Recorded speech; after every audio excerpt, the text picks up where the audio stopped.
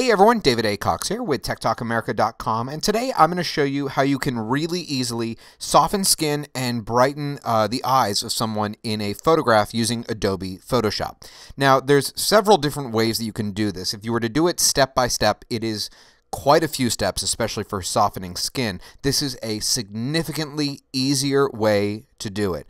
There's this thing called an action pack, and it's more specifically the Digital Photographer's Action Pack. It's a little add-on you can purchase for Adobe Photoshop. It's $10. There's a link to it in the description of this video. I'm going to show you how to install it and, of course, how to use it. And who better to use as an example than I'm going to submit myself.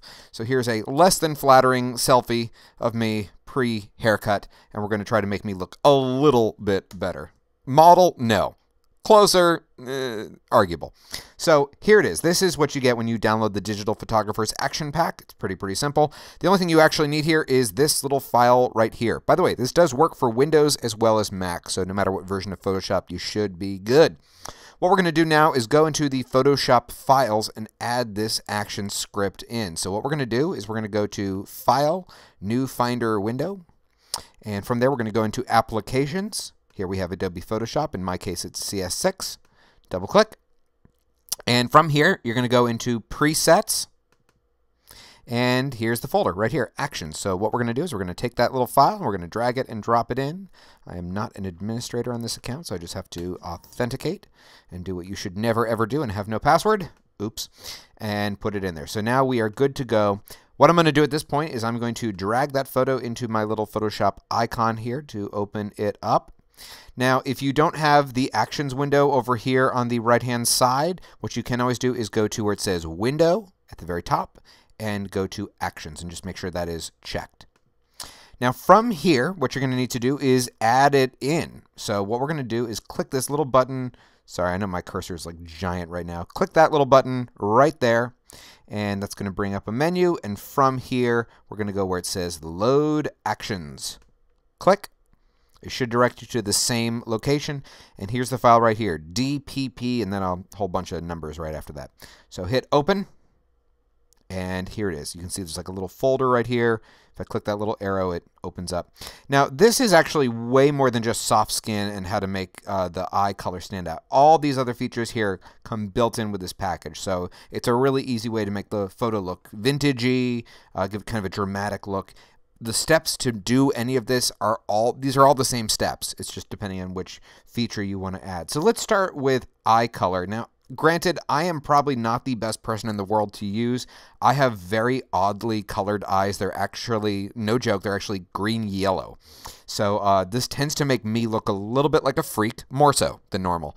So just click on where it says Eye Pop. I tend to think they could have used better wordage. Eye pop just sounds something slightly different. And hit the little play button right here at the bottom. Now it's going to apply all the effects. All you have to do is really brush them in. So from here you can zoom into your image, adjust your brush size accordingly. Of course, the easy way to do that is to use the little bracket keys. On me, it's very easy to do too much of this, so I'll do the best that I can. It's usually just one little click. Okay, and I still look a little bit like a freak, but that is actually pretty close to accurate. Now, to do the soft skin part, very similar. We're going to click now on Soft Skin. Once again, just hit that play button. It's doing all the steps for you. And now all you're going to do is you're going to just paint it onto the skin. There's a couple of things you want to be careful when you're doing this. You want to be careful about hairlines. You have certain features you really probably don't want to hit, like eyebrows. I don't know, some people like the look of that. I think it kind of gives away the fact that it's a photoshopped image. Little acne we can Photoshop out there. See the kind of torture I submit myself to? All right, and just kind of paint over the skin like so. Glasses are not easy, so I'm just kind of doing a little bit of a sloppy job here. You want to be very careful around nostrils too. I went a little bit close there. Neck, get rid of that. This is a great way to lower your self-confidence, by the way, until you see the final product. And voila. Not bad, huh? So let me just kind of show you this. So the before and after. There's before. There's after.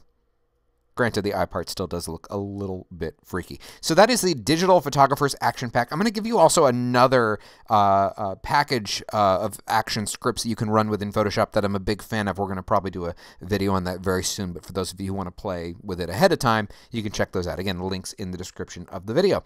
This is David A. Cox with TechTalkAmerica.com. If you enjoyed this video, please hit that little thumbs up button. If you're watching this on the YouTubes, if you haven't already done so, we do appreciate it. For those of you who are able to give us a little bit of love on Patreon. Patreon is a way that content creators like us can make money and continue to offer free tutorials and do what we do. So we greatly appreciate that, as little as $5. So we appreciate that.